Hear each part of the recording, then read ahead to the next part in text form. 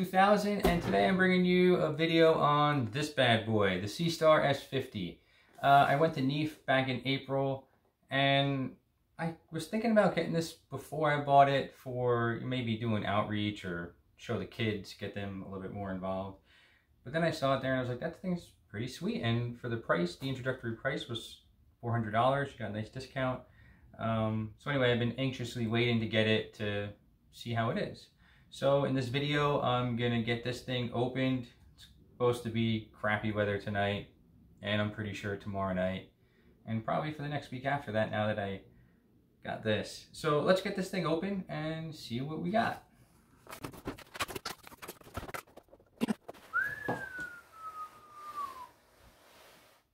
Would you look at that? Oh! Alright, this we go back there. Seestar.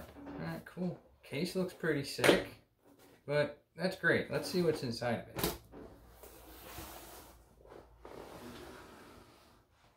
it. I mean,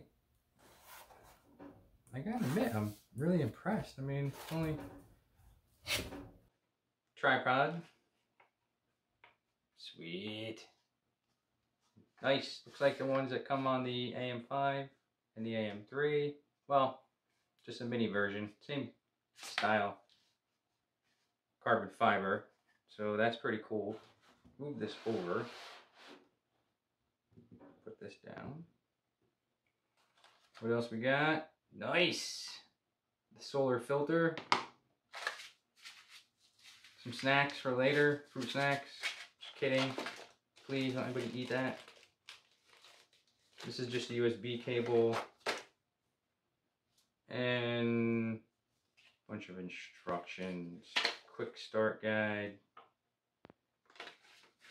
Alright. Reading material for later.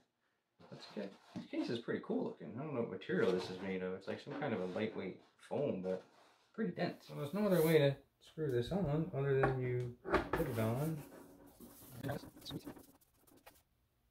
Okay. It's on. Dang. Connect. Enter app.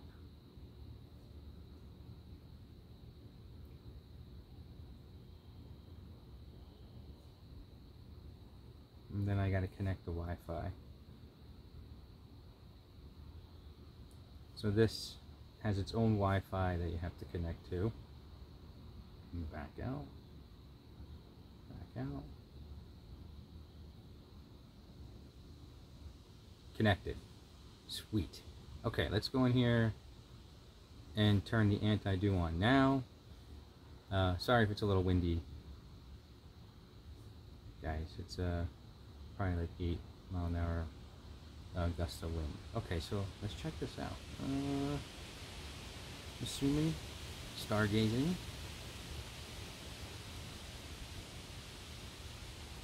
Oh, it's telling me how to use the app.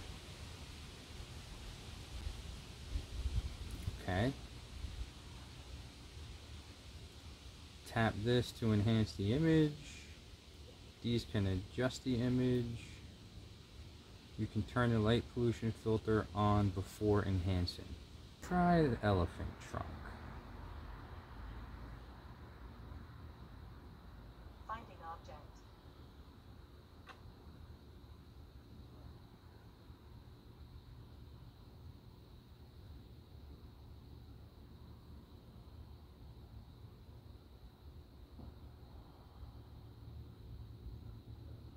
Okay, we're gonna go to the elephant trunk, see if that's better. I wonder if it allows you to rotate the camera framing.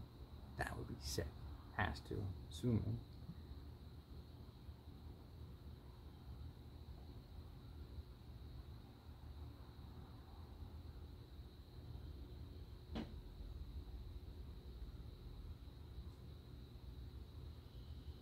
Object is centered.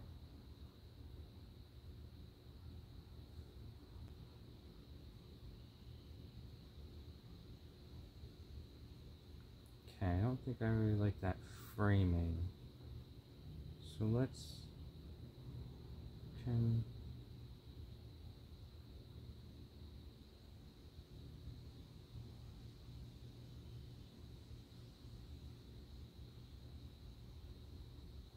to here.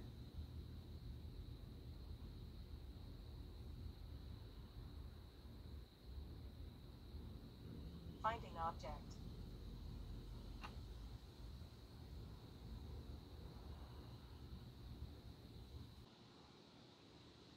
Okay. Object is centered.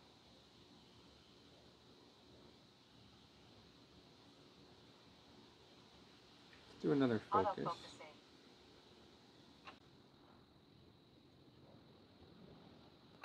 Autofocus completed. Okay, autofocus is done. We're on the elephant trunk. Am I missing anything else here? Not really much else. Go. Start enhancing image.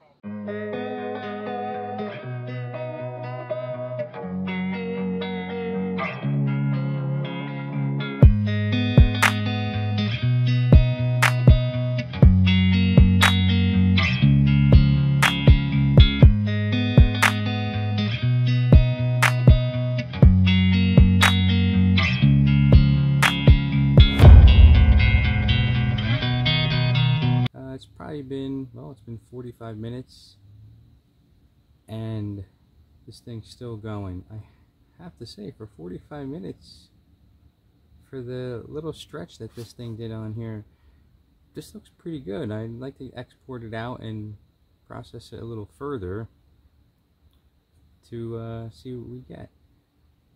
So I'm going to let this keep going for a little bit, and then I'm going to wrap up the video and show you guys at the end how I was able to make out with this processing a little further. But I have to say, overall, I'm really impressed that, I mean, all I did was put this thing down out here and then go inside my house. I control it, well, not control it, you guys saw me get it going, but I was able to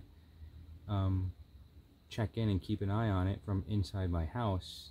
It gets much further Wi-Fi reach than the ASI Air Plus, that's for sure. So it's pretty impressive, and you're able to connect up to two objects at once, like my tablet and my phone. So yeah, I'm gonna push this a little further, get some more images with this, and let's see what it can do. I mean, I'm pretty impressed with this for 45 minutes of imaging. Maybe I'll let it go to an hour or so, and then I'll wrap it up, and then, like I said, clean the image up in the video and show you guys, well, not you guys, me too, what this thing can do. Alright, so I'll be back. Actually, I won't be back. I'm going to wrap this up, and then at the end of the video, I'll show you guys the final image.